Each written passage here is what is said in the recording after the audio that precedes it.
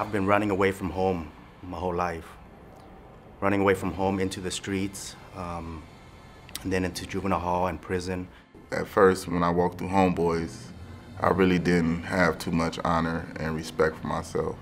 For a long time, you grow with that guilt, you know, that you don't deserve a better life because of the things that you've done.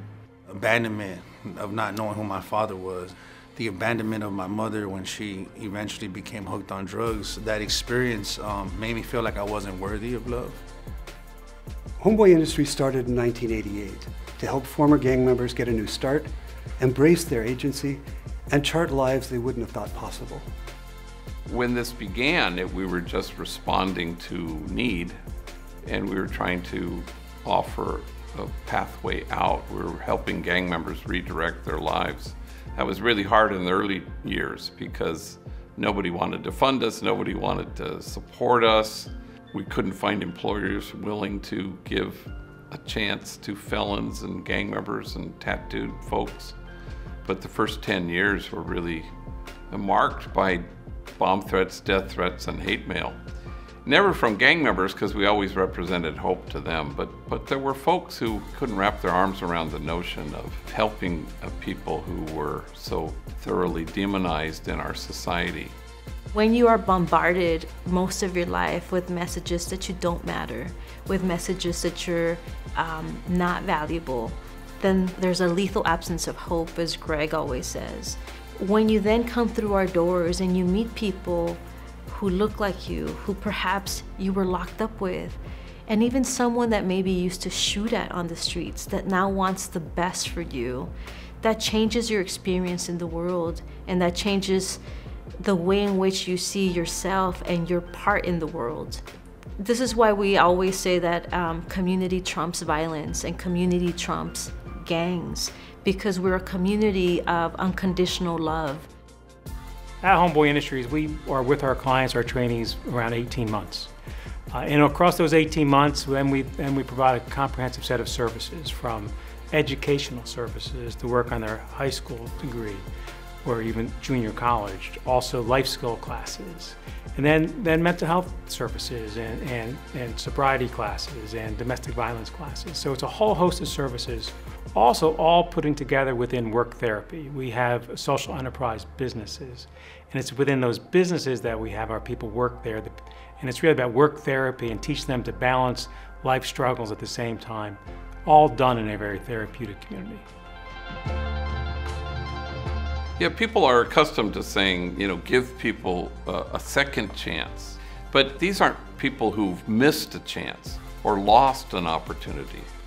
They just haven't ever been given any hope. It's not correct to think that, you know, people make bad choices, because not all choices are created equal. Homeboy Industries embodies the spirit of the Hilton Humanitarian Prize and of the work of the Hilton Foundation in its emphasis on equity, on resilience, and on dignity. I'm really pleased to announce that Homeboy Industries is the recipient of the 2020 Hilton Humanitarian Prize. This is the first time that this international prize has gone to a nonprofit based here in Los Angeles, our hometown. Homeboy's model has given a blueprint to hundreds of organizations and social entrepreneurs from Alabama to Idaho, from Guatemala to Scotland. And today, that large family is the global Homeboy network. Where everybody here at Homeboy is a practitioner in the methodology that we've embraced. It's a powerful message from the Hilton Foundation that our efforts all these many years have really been about standing with people who have felt real rejection. It validates what we've been doing for 32 years. This award is an acknowledgement of the hard work that the young ladies and young men that come through our doors have contributed. When I think about that, it truly touches me, because I deal with the lives every day. I deal with the tears every day. When I was growing up, I would tell my brothers, like, don't ever cry. You know, don't ever cry in front of anybody. Don't ever show weakness, because if you do, they'll take advantage of you. Here I am going down Alameda with my brother, and my brother is sobbing. He's sobbing, uncontrollably sobbing. And I look over at my brother and I go, hey homie, why are you crying? And he looks at me and he says, why the F do they care about us? He couldn't wrap his head around it. But in my heart, I felt like, because you're worthy, homie. Because you're just a little boy. And you should be loved like this. You know, people should care about you. And in that moment, in that experience, something inside of me changed forever. Father Greg always has this saying that says, like, you aren't the worst thing you've ever done. I learned the positive traits about myself at Homeboys. Homeboys to me is just all that. It's me. It built me. It made me. And it gave myself a chance to, like, see what I could be. Homeboy gave me life, right? A life that is worth living and fighting for, and can make my family proud.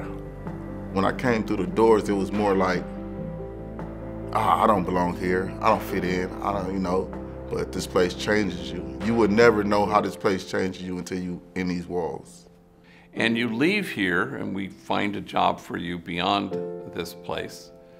And indeed, the world will throw at you what it will, but this time you're not going to be toppled by it because you know the truth of who you are. You know who you are. You know that you are exactly what God had in mind when God made you, and so you become that truth. You inhabit that truth. No bullet can pierce it. No 4 prison walls can keep it out. Death can't touch it.